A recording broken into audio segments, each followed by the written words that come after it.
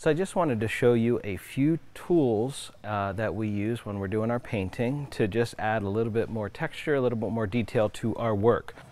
So the things that we have, this sounds a little funny, but have a toothbrush on hand. Sometimes you want to do some splattering effects, and that is very easy to do. That's what we did on the front of the lodge. So the front of the lodge this year has no painted cardboard. It's just the raw cardboard, but we took it outside and we splatter painted with a toothbrush a few colors on there, so it just brought a little texture to that area while being a very quick way to bring color to it. So of course, you know, the lodge is layered with an awesome roof, really fun doors, pots, and other foliage in the front, and an animal or two, so it could stay a little simpler and implement that toothbrush splatter painting technique.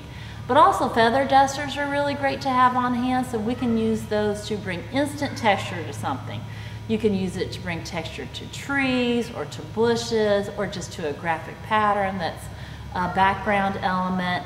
It's so simple to use. I love it. Another thing that we use a lot of is real sponges. This sponge here, we actually put a lot of different colors of paint on there. You can stamp that to give them that texture that you're really looking for. You can get different colors on the same sponge and just kind of dab it around, and it adds a lot of texture and blends those colors really well.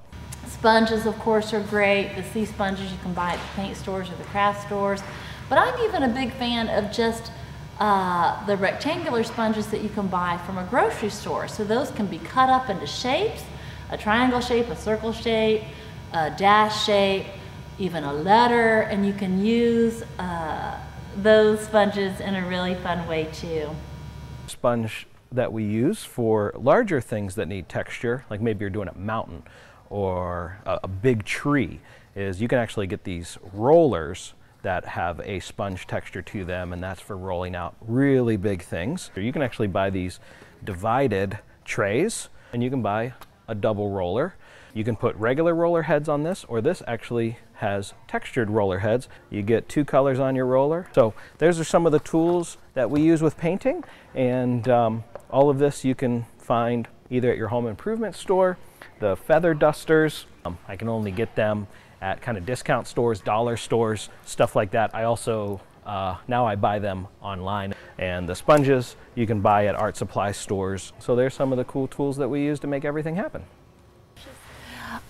Yeah, this is community brushes. And then if somebody's real fussy about brushes, they just bring in their own. Yeah, look at that big fat brush.